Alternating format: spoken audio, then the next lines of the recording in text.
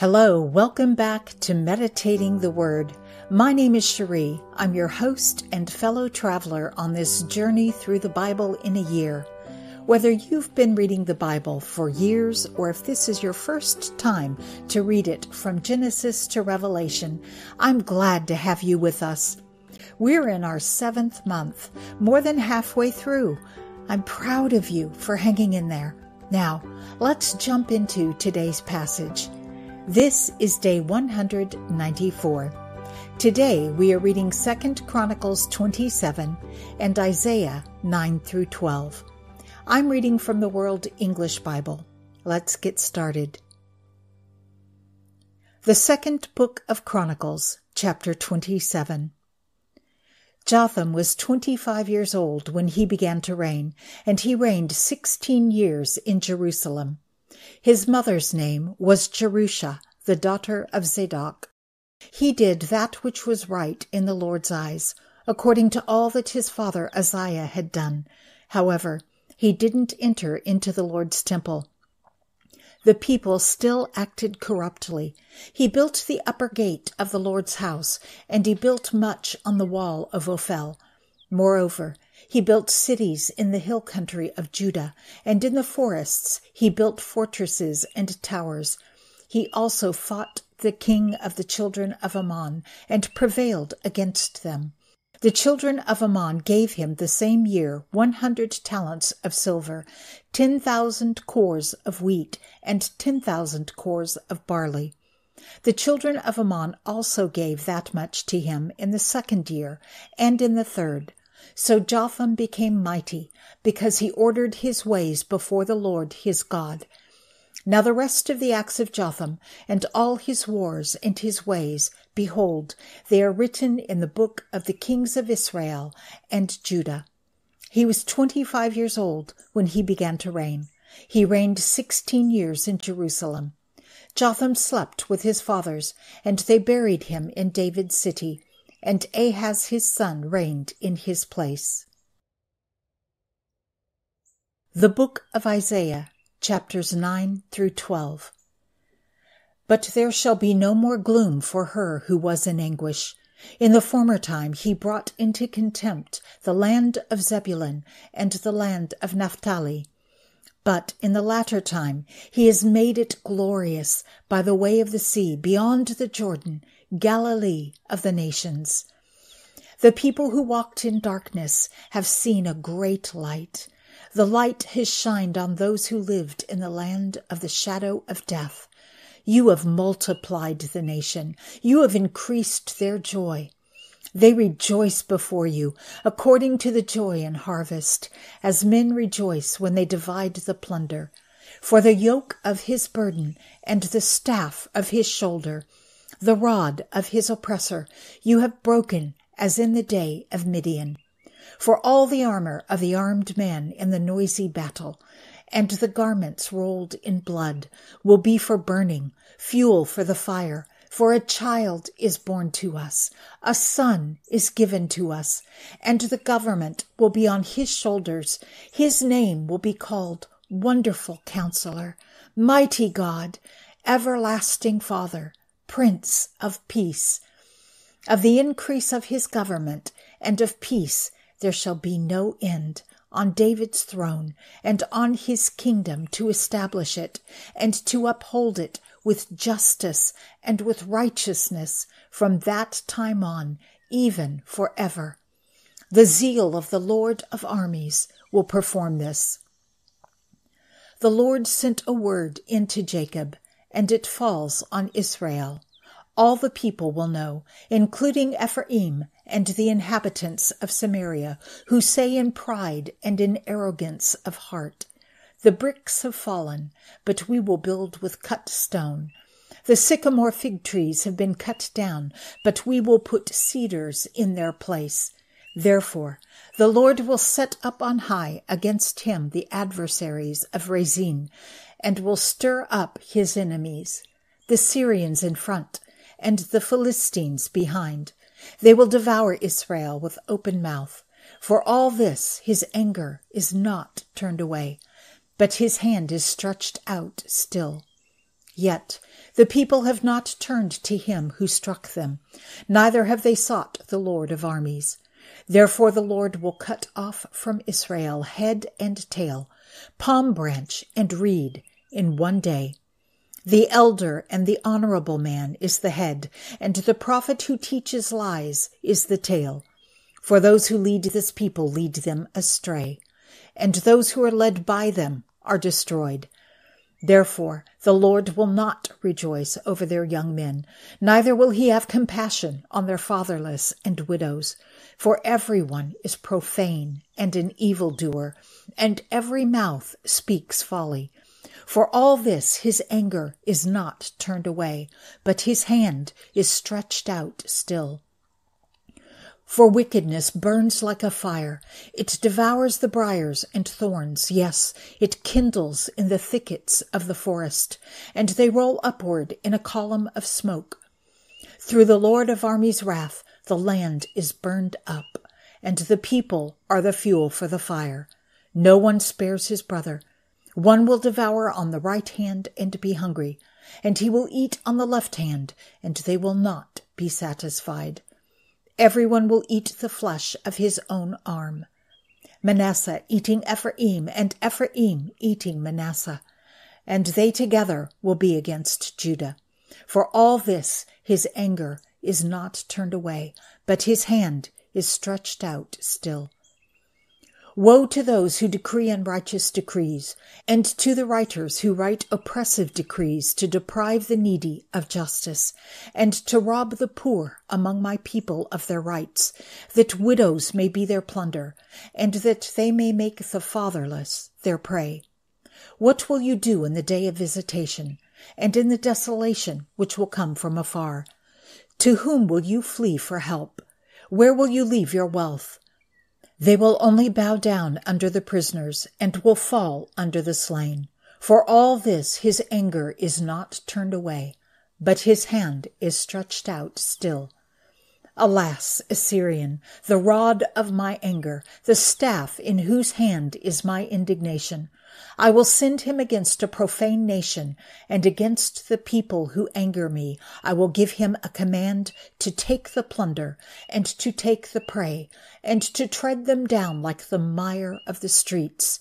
However, he doesn't mean so, neither does his heart think so, for it is in his heart to destroy, and to cut off not a few nations. For he says, aren't all of the princes kings? Isn't Calno like Carchemish? Isn't Hamath like Arpad? Isn't Samaria like Damascus?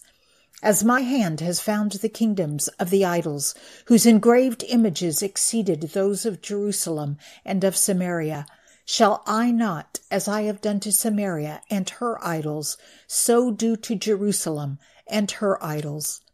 Therefore it will happen that when the Lord has performed his whole work on Mount Zion and on Jerusalem, I will punish the fruit of the willful proud heart of the king of Assyria, and the insolence of his arrogant looks.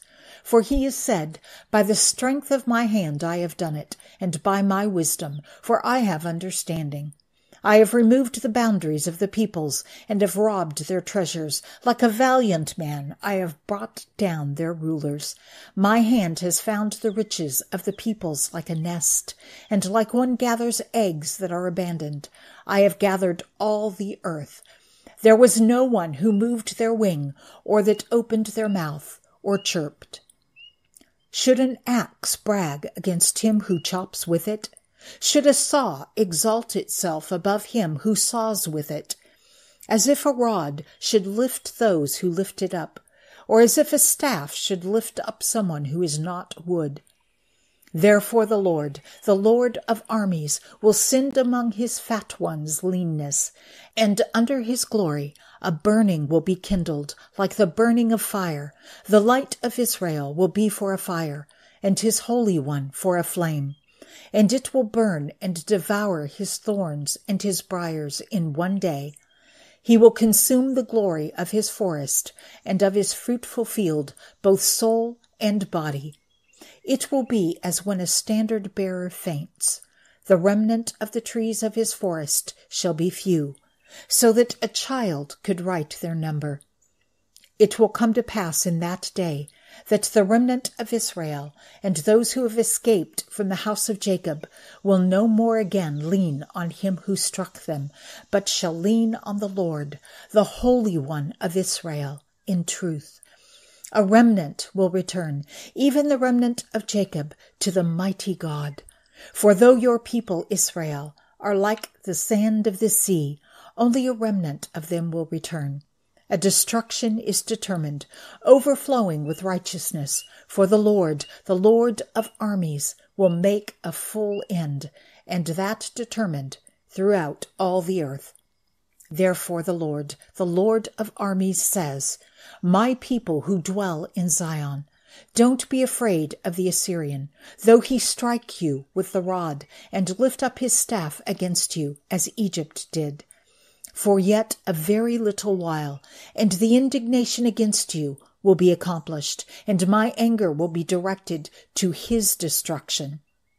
The Lord of armies will stir up a scourge against him, as in the slaughter of Midian at the rock of Oreb.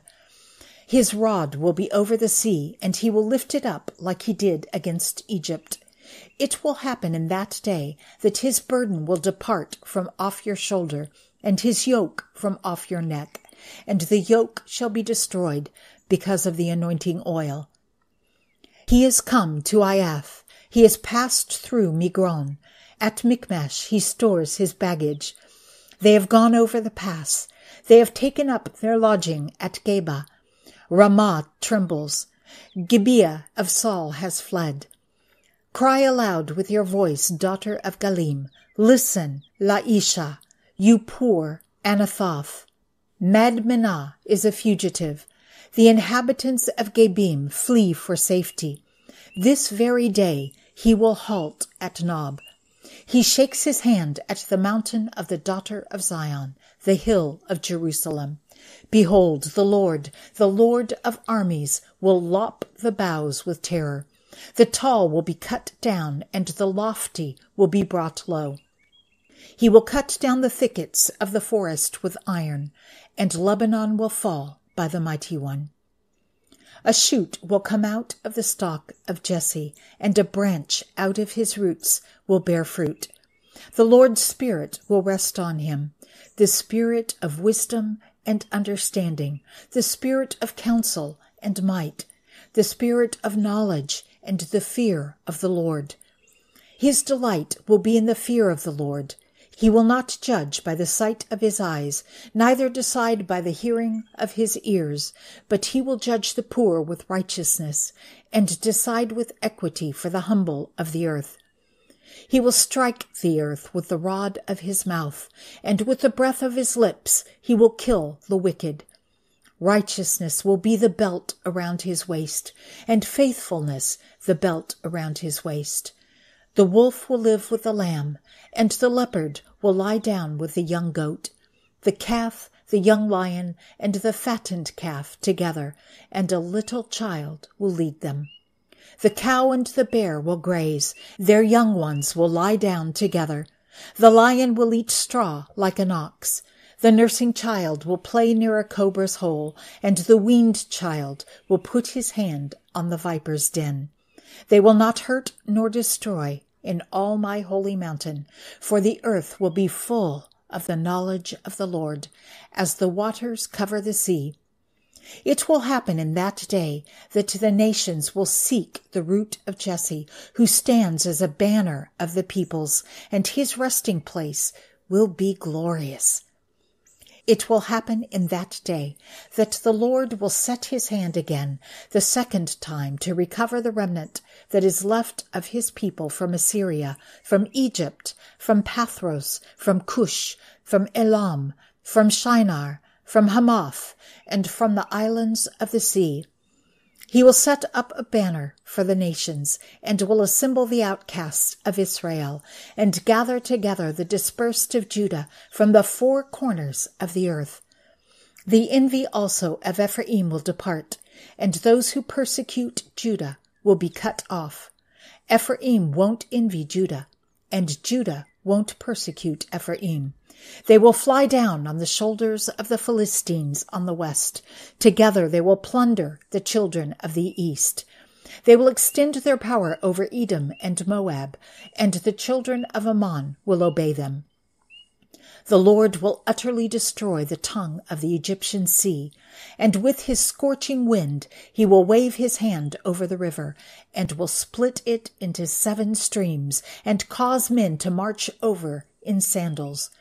There will be a highway for the remnant that is left of his people from Assyria, like there was for Israel in the day that he came up out of the land of Egypt. In that day you will say, I will give thanks to you, O Lord, for though you were angry with me, your anger has turned away, and you comfort me. Behold, God is my salvation. I will trust and will not be afraid. For the Lord is my strength and song, and he has become my salvation. Therefore with joy you will draw water out of the wells of salvation. In that day you will say, give thanks to the Lord. Call on his name. Declare his doings among the peoples. Proclaim that his name is exalted. Sing to the Lord, for he has done excellent things. Let this be known in all the earth. Cry aloud and shout, you inhabitant of Zion, for the Holy One of Israel is great among you.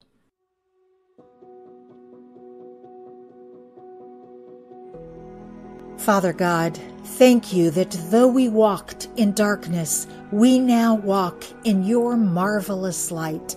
You gave your Son, and as Isaiah prophesied, he is our wonderful counselor, the mighty God, the everlasting Father, and our Prince of Peace. Through the line of David, just as you promised, and his kingdom and his righteousness is established now and forevermore. We give thanks to you, Father. You are our salvation. We will trust in you and not be afraid. You are our strength and our song. Amen. Well, there we have it, another chapter in our journey through the Bible. It's not always easy to understand, but remember, it's not a race, and each word we read is a seed planted in our hearts. Thank you for being part of this journey. Join us tomorrow and every day as we continue our journey through the pages of the Bible. This is Cherie signing off for the day. Remember, you are in my prayers.